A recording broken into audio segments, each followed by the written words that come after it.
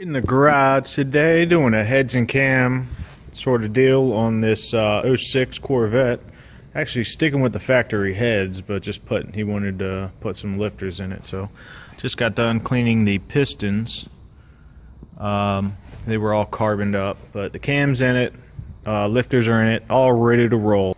Yes, if you guys want to see what a LS crank looks compared to a small block Chevy crank, you can see right there, obviously, an LS is much more compact than a traditional small block Chevy. So, you can just see, here's where the number 1 and 2 rods go on this right here, and it's probably maybe a good 1.5 inches, further up for the small block. 2 small block cranks sitting right there next to my LS crank. Yeah, these are the heads that are going on this guy right here. Just cleaned them up, got the valves out of them.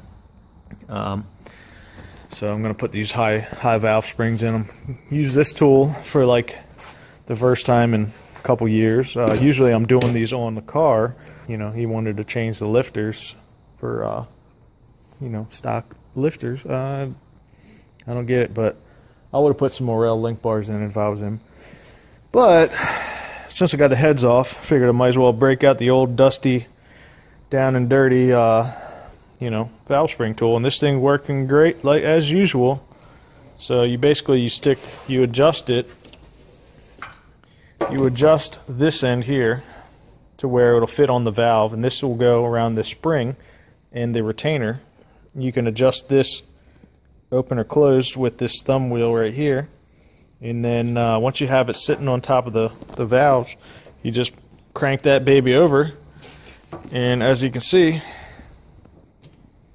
it squeezes it and it locks in place like that. You can pop your keepers out of here and release it, and you can take the valve springs out.